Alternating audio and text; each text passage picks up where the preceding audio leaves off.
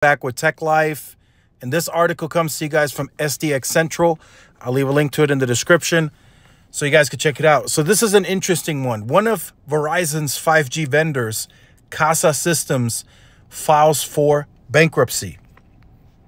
So just to briefly read this out here, Casa Systems filed for Chapter 11 bankruptcy protection with plans to sell off its main business units, which includes a 5G core system used by Verizon to power the carrier's private network offering. The bankruptcy filing also comes just months after Casa System goes on to tells SDX Central that it's making progress on financial stability. Now, my thinking here is maybe Verizon buys up this business unit.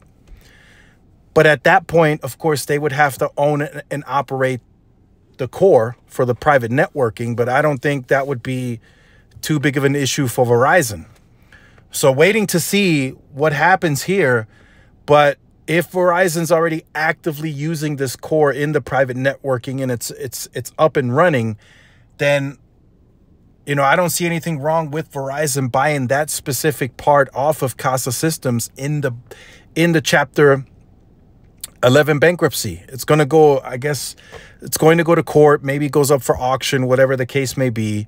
And Verizon potentially buys this 5G core system off of Casa Systems. It's very possible. Instead of having to go through other contract negotiations once again, having to move off of one vendor, move it all the way to another vendor, which is likely going to mean they have to physically truck roll to these places that have the private networking. Just go ahead and buy the core off of Casa Systems and just move on and continue using that core. So let me know your thoughts in the comments. Just wanted to share that with you guys briefly.